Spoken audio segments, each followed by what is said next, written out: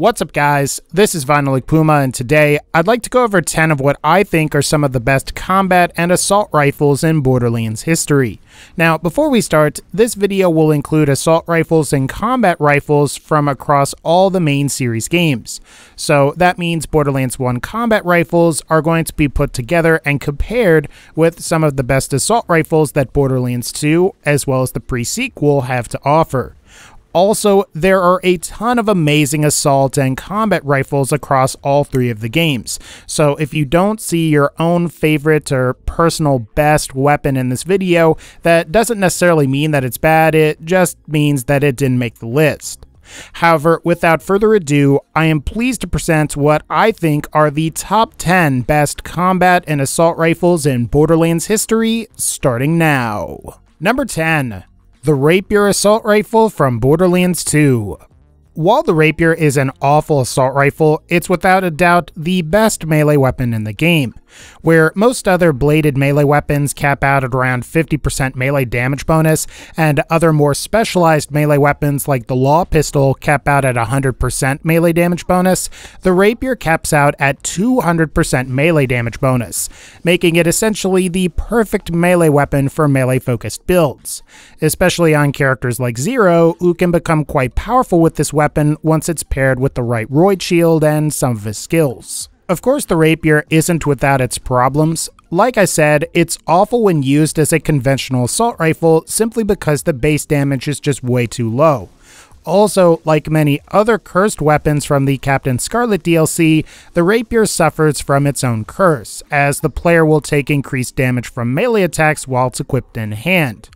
While you may find this curse isn't too bad, especially if you're using Zero, it can potentially be more annoying on other characters that aren't quite as melee focused.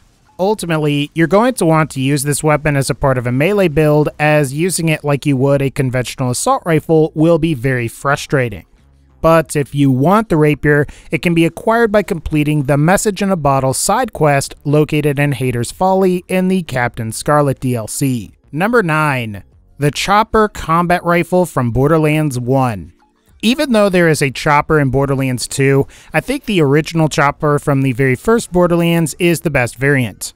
Not only is the original chopper much better looking, but I think its reduced magazine size actually helps it. After all, you aren't depleting your entire ammo supply while using the Borderlands 1 chopper, while you are if you're using the Borderlands 2 version. Another thing that makes the Borderlands 1 version more viable is the player's potential gear selection in the original game.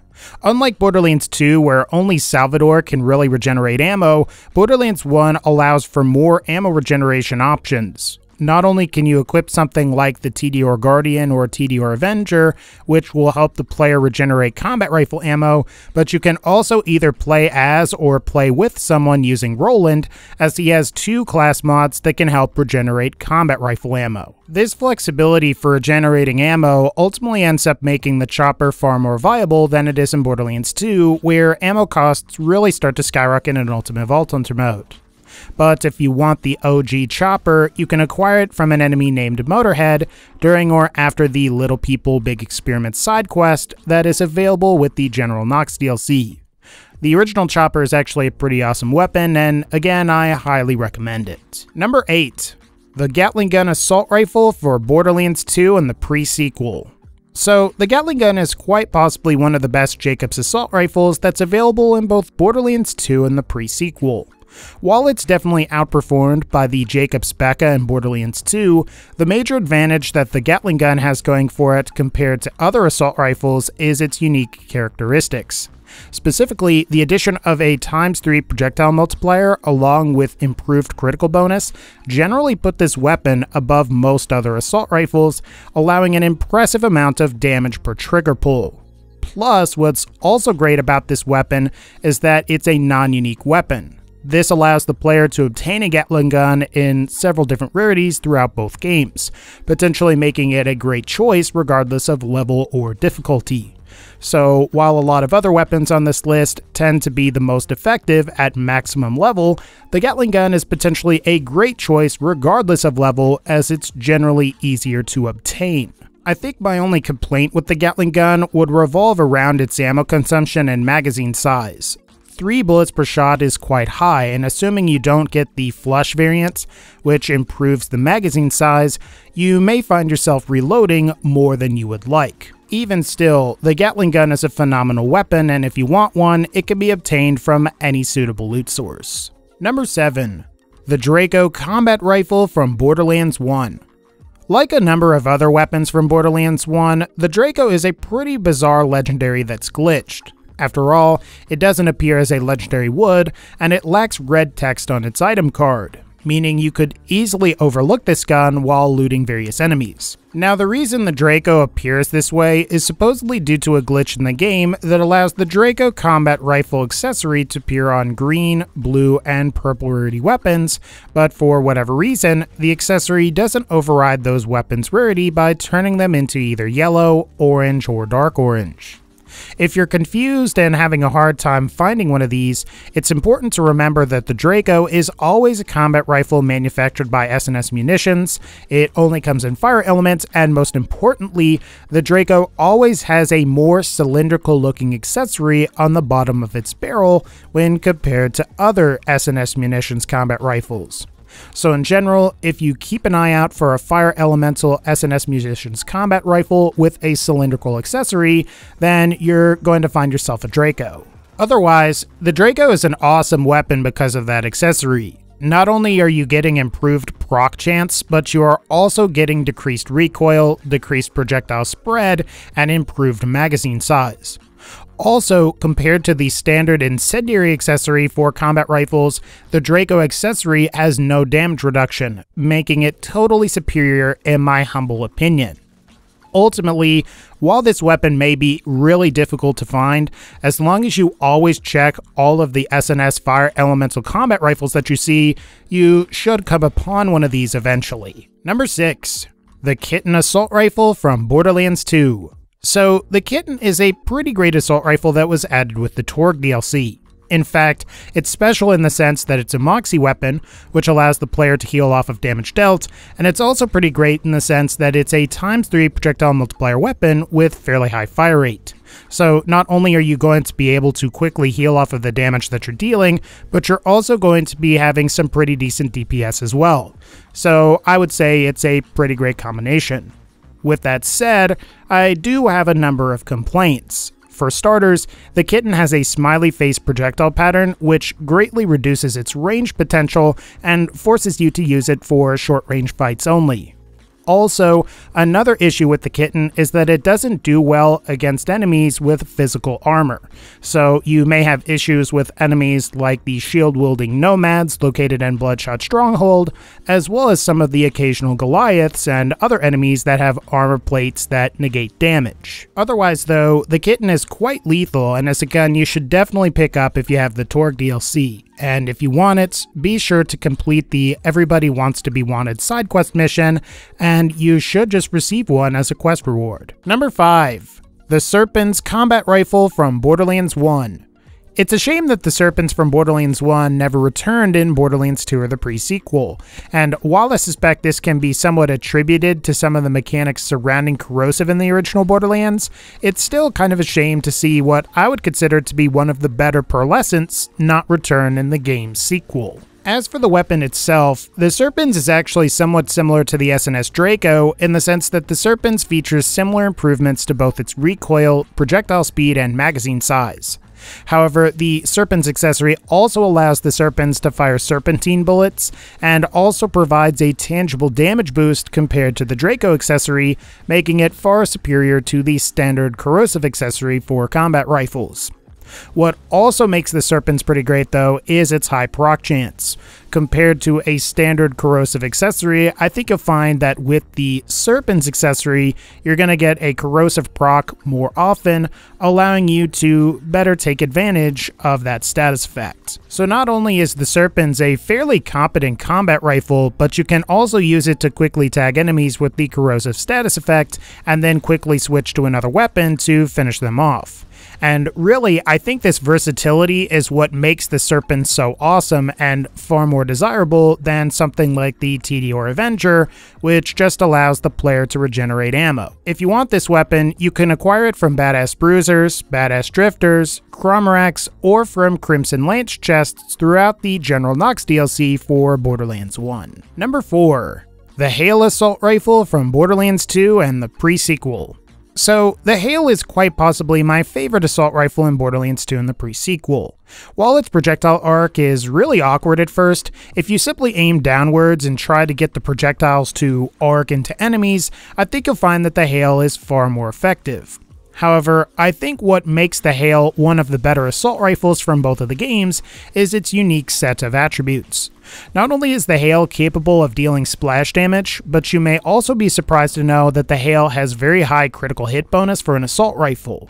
Plus, the arc projectiles will eventually split into two after a certain distance, and as you might expect, these projectiles are unlisted, so they can benefit from the B-shield if the player has one. And if you couldn't tell, the Hail is also a Moxie weapon, and because of that, the Hail is capable of passively healing the player for a percentage of damage dealt from a variety of sources, including thrown grenades or dots applied from other weapons in your arsenal. So, between the unlisted projectiles, high critical bonus, splash damage, and healing capabilities, the Hail is definitely a really good AR, and in my opinion, it's quite possibly one of the best weapons for Axton at higher levels, especially if you can get one in every element. As for acquiring the Hail, it depends on which game you're playing. In Borderlands 2, the Hail is acquired as a quest reward by completing the 5th round of Fink's Slaughterhouse located in the fridge. As for Borderlands the pre-sequel, the Hail can occasionally drop from Iwo Jira. Number 3. The Leadstorm Assault Rifle from Borderlands 2. While a lot of Seraph gear on the whole has a lousy reputation, there are definitely some good Seraph weapons that are worth taking the time to seek out, and I would say that one of those is the Leadstorm from Hammerlock's Big Game Hunt DLC. Now for the uninitiated, the best way to describe this weapon is that it's basically a weird cross between the Shred-a-Fire and Hail assault rifles in the sense that the Leadstorm possesses much of the fire rate potential of something like the Shred-a-Fire, while it has a projectile effect that is more closely resembling the Hail. Much like the Hail, the Leadstorm's projectiles seem to travel in an arc, and after a certain distance, they split into additional unlisted projectiles. However, in the Leadstorm's case, you're getting the initial projectile to split into 3 as opposed to the Hail's 2 projectiles. Also, the Leadstorm doesn't deal splash damage nor heal the player, so if you're planning on using this assault rifle, that is definitely something to be aware of. But if you want the Leadstorm, I would say that your best bet is going to be to acquire it from the Seraph vendor in the Hammerlock's Big Game Hunt DLC. Alternatively, you can also farm for one of these from Veracitus as well. Number 2. The Becca Assault Rifle from Borderlands 2. When it comes to Jacob's assault rifles, let alone assault rifles in Borderlands 2, I think it's fair to say that the Becca is quite possibly the best one available in both areas. It's kind of difficult to explain exactly what this gun does, but what happens is when you fire the initial projectile, it seems to split into 2 with one freezing in place, while the other maintains its current velocity. After a little while, the second projectile starts traveling again, but then splits into 3, effectively allowing the player to hit enemies more than twice with the same shot. As you can imagine, this effect is actually pretty cool and is quite powerful. After all, it's like the initial bullet is being replicated several times over. Plus, you might be surprised to know that because these projectiles are unlisted, they can receive full amp damage from the B-shield, which makes the Becca an extremely powerful weapon with certain gear setups. My only complaint with this weapon is that it isn't automatic and doesn't come in all elements. However, I would say those are really just some minor complaints for a weapon that's already pretty great.